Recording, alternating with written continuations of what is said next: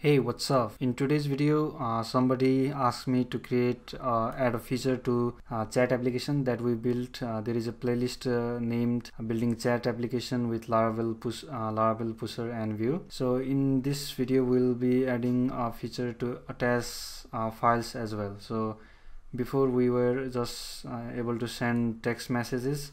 Now what we can do is we can attach files or images and just send it to somebody. Yeah, like so. Also we are now able to send these emojis, okay, like so. So we'll be adding these two features today. So let's get started. First thing first, currently our message, we are storing all messages in messages table. So we got these fields: user ID, message, and we need one extra field to store the image, right? So it is not that difficult. It is like simple image upload. So let's add one extra field. Let's call it image. You can add it here and run. Let's add it here. You can add that like image. Let's make it nullable.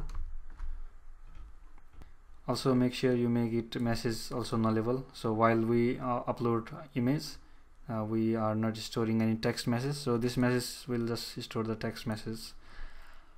Alright, so after that is done, just run php artisan migrate fresh. Alright, so once you run this, it will create that field. So it is totally fine for development purpose. If you are on production or if you already have a lot of data, just add new migration and name it, add some field to that. So I've done that. I've created a migration called here. So just create new migration and add that image field separately. So if you have already a lot of data, go that way, otherwise this will do just fine. Alright, so for now I've already added that. So once you edit the image field, what we will do is we'll create a form like so. So we'll create some icon like this and it will trigger this image upload window. Alright, so for that we can directly code that, or we can use this component, view upload component. So it will make our task easier and faster, so we don't have to write all of the code. So let's install that. So copy it, paste it into terminal. So I've already installed. Let's if you haven't, just wait for it to finish. So once we pulled in this component, we'll use it in our chat component. So chat.view. So chat.view is responsible for loading this page, and here we got footer to so this whole thing is footer. We are adding, so we already got this form, but we'll add this. So by the way, I've added that here. So this part I've added. So I've created another div and I've used that file upload component. So if you need this file upload component in multiple places, you can register it globally. So let's register this component first. Let's go to app.js, resources, and then here. So first just import that require view upload component and then register that component as file upload so that we can use it here, file upload. Alright, so once register part is done, we can now use this component here. So it accepts some parameter like post action is where this will post that file that is just selected. So this thing will just create this, and we have give the ref so that we can reference it. So input file will, so we are just using this ref to and make it active, so this way it will just directly post it to this endpoint. And also, since we are doing post request, we need CSRF token, so we are passing that as a header like so. And this is simple attach file icon, this icon. So that's it. Now you are all done. So everything will be handled by this component behind the scenes. So by the way, if you find it hard to understand this, what this is doing is, so refs is the view variable which contains all the ref property, and on this property we are making the active equals to true. So whenever the active becomes true, it will send the file that you selected like so. So suppose I have selected this, so whenever I select, double click, it will automatically send the request. Alright, so that's why we made it true, so that it will directly submit that. Yeah, so that's it. So now we need to so we have already created this message endpoint. So if you go to route, so we got this post messages, we are sending this to this endpoint, message controller. Let's go to there, and I think store. So here we are checking if request contains file, then we'll perform these action. Otherwise, if it is simple text message, we are doing, we are just creating that like we did before, and then we are broadcasting it to pusher and then returning the response. Simple stuff. So if there is file, we will first store it to chat folder. So we have created that. So it is just like a simple image upload thing in Laravel, nothing special for chat. So inside storage app public, so here it will create a chat and store it here. Alright, so it returns the name, and then we are saving all parameter like user ID, then file name, and then receiver. So if there is receiver, we'll accept that as well. So it will be helpful for private chat, or you can skip that for now. Okay, so this is it. So our post part is also done. So that's all we need to submit it, save it to server. So while displaying, what we are doing is here.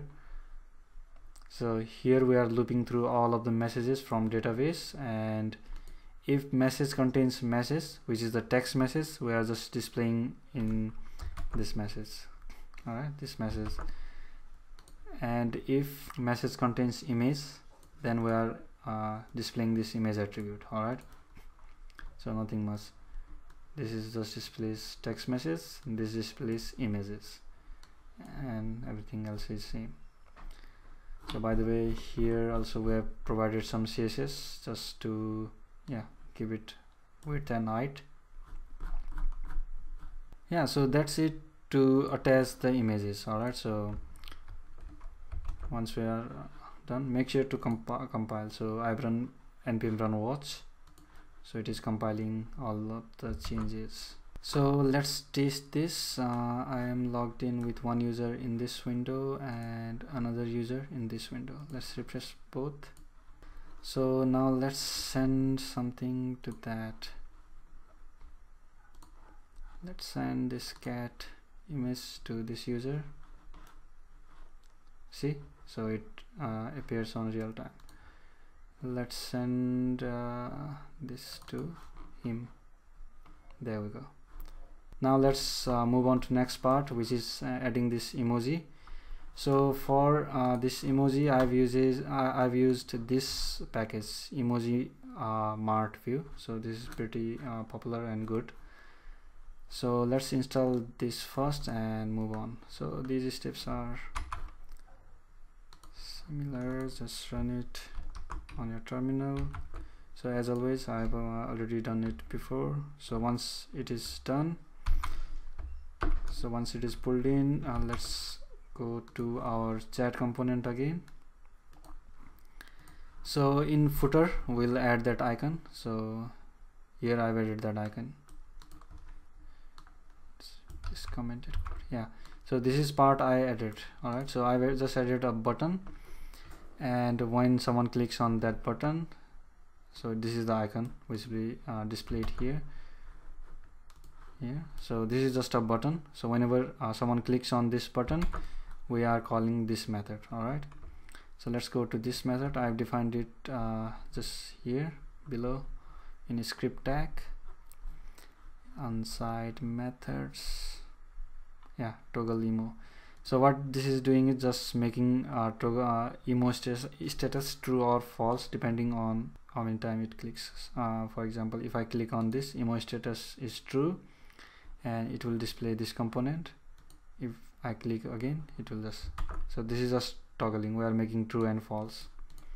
Alright, so also emo status by default it will be false, so that it won't be displayed whenever page load. Okay, so by default it is false. When someone clicks, it becomes true and we get it there. So after this button is added, we need to add this component, right? So this thing, you might be wondering where it come from. So it come from, so since we installed it, now we have access to this picker component. Yeah, so I'm importing here. So import picker from Emoji Mart Vue and register it as component. So these two steps. So here now picker, I've used it here.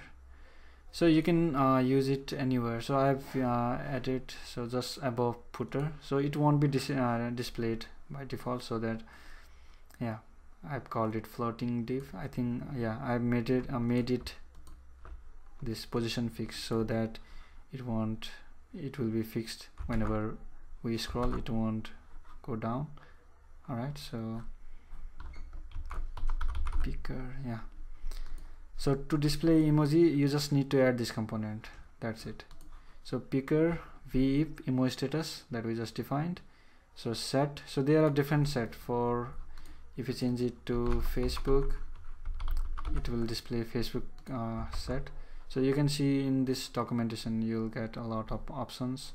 Yeah, there are different set: Apple, Google, Twitter, emoji, Messenger, Facebook. Alright, so that's the picker, and we are toggling that picker from this button. That's it. So once that is done, let's refresh.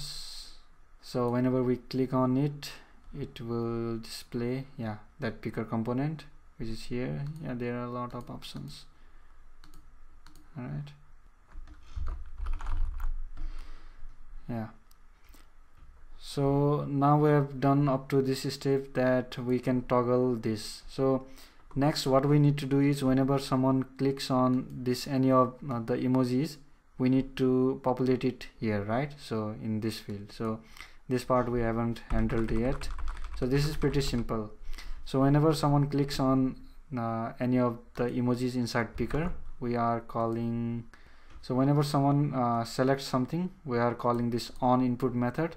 So on input, it will pass event e here. So if no event, we are returning false. So what we are doing here is, if there is no message, let's for now just comment this dot image equals to this dot message dot e dot native. So you might be wondering what this e dot native is. Let me console log it first.